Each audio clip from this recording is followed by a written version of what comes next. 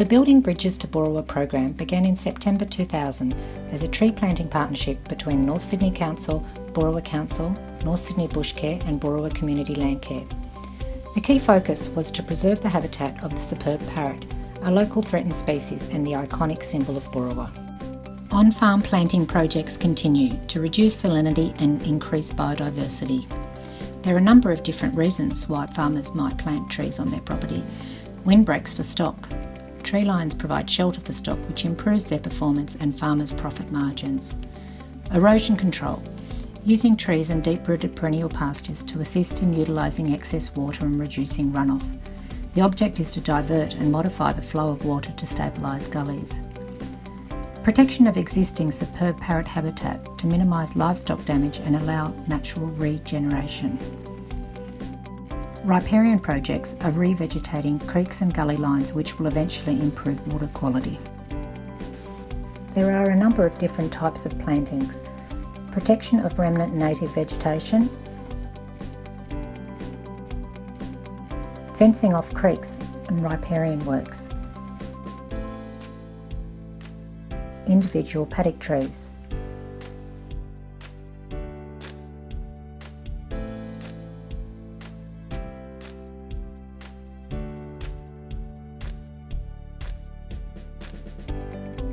cluster plantings and tree lines.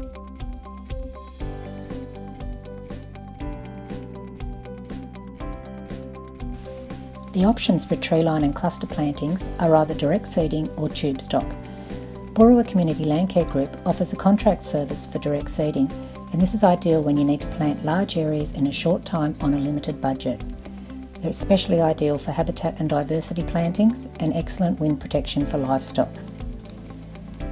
Tube stock. Having volunteers to help plant the trees is greatly appreciated. A group of volunteers can achieve in a weekend what would take a landholder a month. In response to trees dying around the Boorowa district, a number of landholders were asking questions about conventional management practices. Boorowa Community Landcare Group was formed in 1989 and early work focused on catchment hydrology studies and salinity mapping. This led to strategic and informed planting of trees and perennial pastures. These on-farm projects to reduce salinity and increase biodiversity continue. I'm Elizabeth Mason and I live here with my husband Peter. This property is called Hawk Hill. What sort of got you into planting trees, Elizabeth? Well, there virtually were only single paddock trees on the property and they were starting to die. We decided we'd like a bit more shelter and we thought we'd go with more native Australian. And have you seen any other benefits from using those native species in your tree lot? Quite a number of bird species that have been recorded on this place. It creates a way that small birds, the way we've done ours with corridors, can move around the property without being exposed to predator species. And have you noticed any other benefits from the tree plantings to your livestock? Well, yes, it provides good shelter. Shelter in the winter from driving rain and wind chill, and in the summer shade. And what sort of methods have you used over the years in terms of sowing technique? We've tried nearly everything. Mainly tube stock, and then we have done a small amount of direct seeding. Rod Blake, I'm the manager of property Illyria on Rye Park Road, Boorowa. Why did you get into planting trees on this property? When we came here 30 years ago, the country was basically denuded, and with just lamb losses, stock losses off shears, we needed to do something about the wind situation. We needed to lift productivity. So it just happened to coincide with the time with Landcare funding started, and it all came together that way. So have you seen some benefits to your property and livestock since you've done those plantings? Generally yes, in that we don't have losses, lamb losses or off-shears losses that we previously had, and I think basically the country is a bit healthier.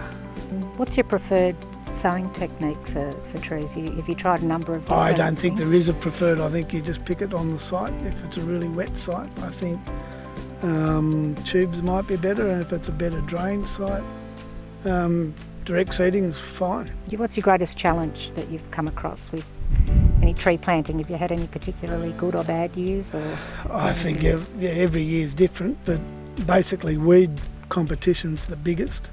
You know, spraying out properly is the most important thing, and preparation, making sure stock are excluded.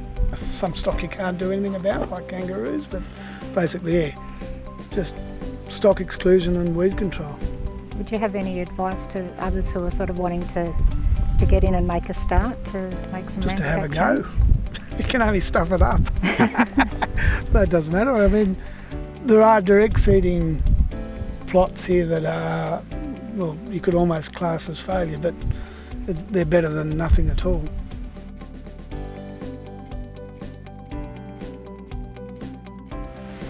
Hi, I'm Sharman Darnell, and you're on the Luna, our property of 500 acres. When we came here, the place was basically almost bare of trees, and we decided that we wanted to improve the property and build some shelter and really attract some bird life.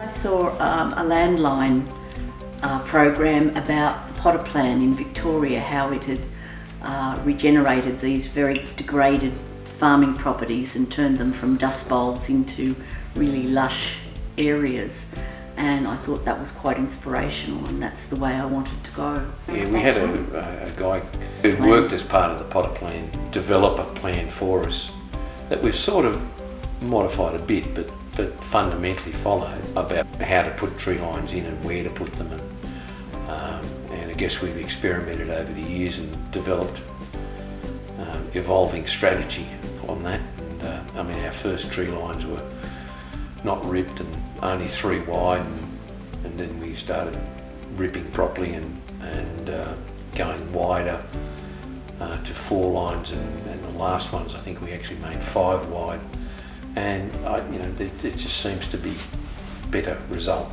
from that. And what's your preferred technique for sowing trees? We've done a couple of plantings with direct seeding and in part of the Whopper program, and I guess it's the timing of the sort of year it was, but they weren't what we would call successful.